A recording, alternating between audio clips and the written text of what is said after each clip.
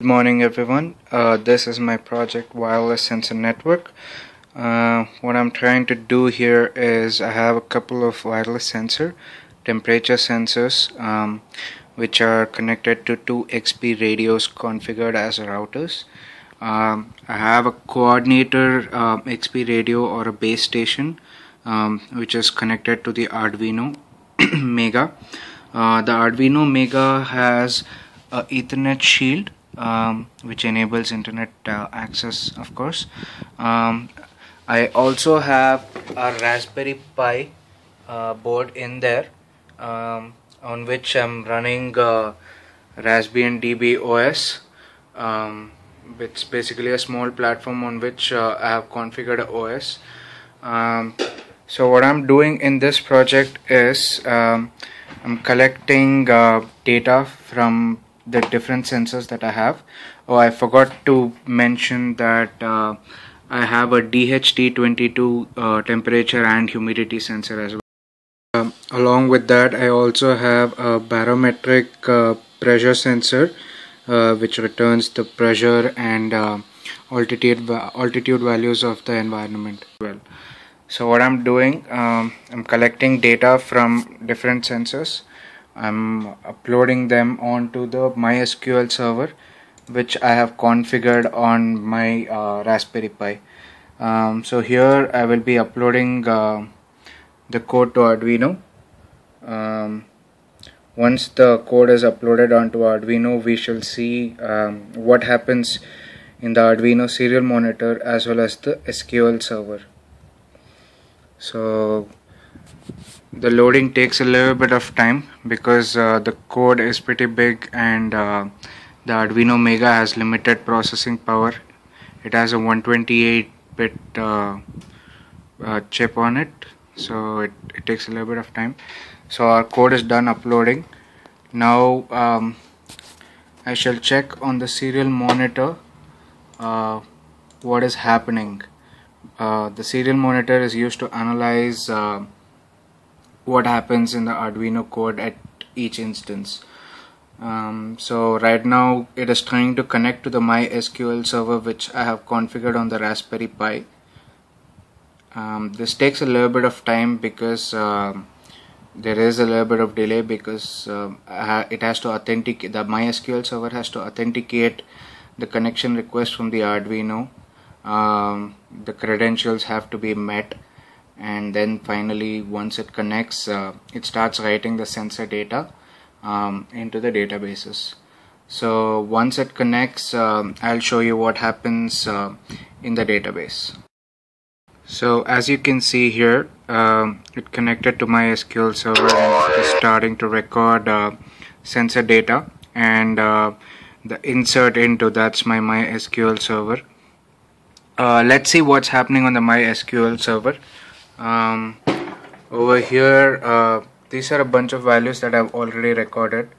So this is the table for my temperature and humidity sensor. These are a bunch of values that I've been recording over time. Let me scroll up to indicate which column is storing which value.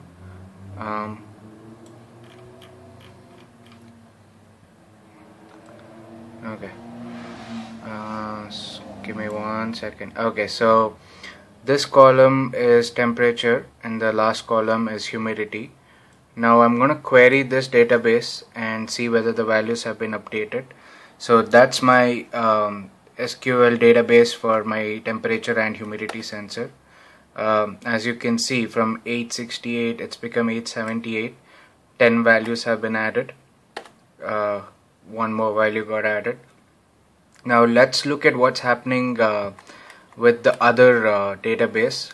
This database is to monitor the wireless sensor nodes and to figure out what values are coming in. So as you can see in this database, I'm receiving values from one of the sensors. See here, there are 158 values currently. Let's see what's happening in the other one. So as you can see, the data is being recorded and added continuously to the database. This is my sensor database for storing the values from the BMP085 pressure sensor. As you can see right now, I have about 86 rows, and it's continuously updating. So there are two columns in this table. One of them is pressure and the other one is relative altitude. The relative altitude is just a binary value which returns 0 if the altitude value is received correctly, and returns 1 if, as you can see, there are negative altitude values or there's some issue with the sensor. So this is updating as we speak. So I have a SQL app which can be used to query the databases to return sensor information that connects to my SQL server.